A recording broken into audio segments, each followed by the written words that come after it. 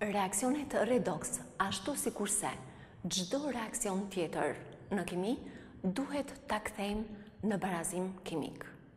Për kthimin e reaksioneve redoks në barazim kimik, ndiqen disa hapa, mbi bazën e të cilëve përcaktohen koefiçentët që e kthejnë reaksionin në redoks në barazim kimik. Hapi i parë është që të përcaktojmë numrat e oksidimit mbi bazën e rregullave që ne tashmë i kemi mësuar. Dhe kemi përcaktuar numrat e oksidimit, konkretisht mangani +4, oksigjeni gjithmonë -2, bromi 0 si substancë e thjeshtë dhe kështu me radhë. Ne shikojmë, pasi përcaktojmë numrat e oksidimit, që kemi vërtet të bëjmë me një reakcion redoks. Sepse dy element kanë ndryshuar numrin e oksidimit, mangani nga +4 në +7 dhe bromi nga 0 në -1, përderisa ky reakcion shoqërohet me ndryshim të numrave të oksidimit, është një reakcion redoks. Në hapin e dytë, shkruajmë gjysmë barazimet e reaksioneve redoks, gjysmë barazimin e oksidimit dhe gjysmë barazimin e reduktimit.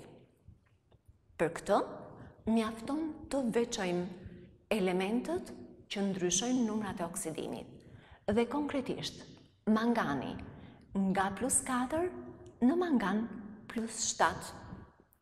Atëherë, çfarë shikojmë për manganin? Mangani e ka rritur numrin e oksidimit nga +4 në +7. Kur rritet numri i oksidimit, kemi të bëjmë me oksidim. Dhe oksidimi është procesi i dhënjes ose i humbjes së elektroneve.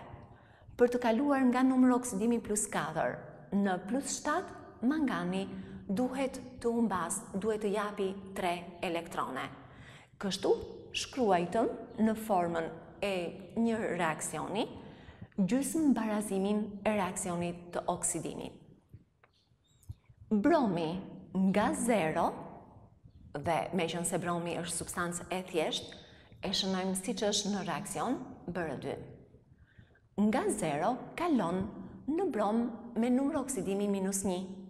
Me qenë se duhet jetë në formën e barazimit, barazojmë numrin e atomeve të bromit në të dy anën duke vendosur koeficientin 2 para bromit me numër oksidimi -1. Dhe gjykojmë mbi bazën e numrit të oksidimit, çka psuar numri i oksidimit nga 0 në -1. Shikojmë që është zvogëluar numri i oksidimit. Do të thotë që kemi të bëjmë me procesin e reduktimit. Dhe reduktimi është proces i marrjes së elektroneve. Por sa elektrone duhet të marrë bromi? Secili atom brom që të kaloj nga 0 në -1 duhet të marrë 1 elektron. 2 atome brom që kemi në molekul, secili nga 1 elektron gjithsej duhet të marrin 2 elektrone. Kështu, ne shkruajtëm gjysmë barazimin e reakcionit të reduktimit. Mos të harrojmë që këtu është momenti që të përcaktojmë edhe agentin oksidues dhe atë reduktues. Me qenë se mangani është oksiduar, do të thotë ka dhënë elektrone, këto elektrone i ka marrë bromi, kështu mangani duke dhënë elektrone, shkakton reduktimin e bromit, prandaj është reduktues. Ndërsa bromi ka marrë elektrone, këto elektrone ja merr manganit dhe ka psuar reduktim, duke u sjell si oksidues.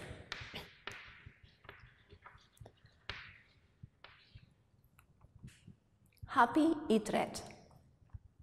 Barazojmë numrin e elektroneve të dhëna me numrin e elektroneve të marra, sepse në gjysmë barazimet ne shikojmë që ky numër nuk është i barabartë.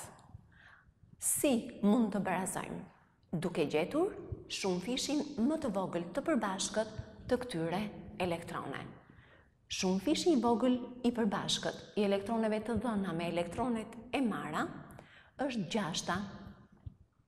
6 pjesën për 3, 2 dhe 6 pjesën për 2, 3. Kjo do të thotë që gjithë reaksionin e oksidimit duhet ta shumëzojmë me 2, gjithë reaksionin e reduktimit duhet ta shumëzojmë me 3. Duke i shumëzuar, kemi 2 mangan me numër oksidimi plus 4 minus 6 elektrone jep 2 mangan me numër oksidimi plus 7. 3 molekula brom plus 3 që shumëzon 2 6 elektrone jep 6 brom me numër oksidimi minus 1.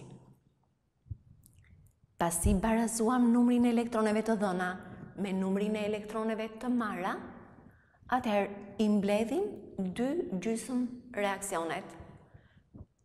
Ku shikojmë 2 mangan me numër oksidimi plus 4 plus 3 brom me numër oksidimi 0, jep 2 mangan plus 7 plus 6 brom me numër oksidimi minus 1, ku numri elektroneve të dhëna me të marra reduktohen. Dhe hapi i fundit, këto koeficient që ne gjetëm, duke mbledhur 2 gjysmë barazime të redoks, i vendosim tek reaksioni redoks për ta barazuar atën. Kështu, para dioksidit të manganit, që ka manganin me numër oksidimi plus 4, duhet vendosim koeficientin 2, sepse ne shikojmë që gjithsej duhet kemi 2 mangan me numër oksidimi plus 4. Para molekulës së bromit, duhet të vendosim koeficientin 3. Para permanganatit të kaliumit, që ka numrin oksidimit plus 7, duhet të vendosim koeficientin 2, me qënë se gjithsej duhet të kemi 2 mangan me numër oksidimi plus 7. Dhe para bromurit të kaliumit, që ka numrin oksidimit të bromit minus 1, duhet të vendosim koeficientin 6. Duhet të jemi të kujdesshëm. Vendosja e këtyre koeficientëve ose gjetja e këtyre koeficientëve na ndihmon për të barazuar reaksionin, por jo se na e barazon përfundimisht reaksionin. Atëherë, si do procedojmë? Le të vazhdojmë me punën. Gjithmonë duke pasur parasysh që hidrogenet i lëmë të parafundit për t'i barazuar dhe oksigenet të fundit. Në anën e majtë të reaksionit kemi 2 mangan dhe në anën e djathtë kemi 2 atome mangan. Në anën e majtë kemi gjithsej 6 atome brom. Edhe në anën e djathtë kemi 6 atome brom. Le të barazojmë tani kaliumin. Në anën e majtë kemi vetëm 1 atom kalium. Në anën e djathtë kemi 2 atome kaliumi kemi këtu dhe 6 tek bromuri kaliumit, gjithsej 8. Atëherë për të barazuar kaliumin, duhet të vendosim koeficientin 8 para hidroksidit të kaliumit. Me vendosjen e koeficientit 8, numri atomeve hidrogen na vete 8.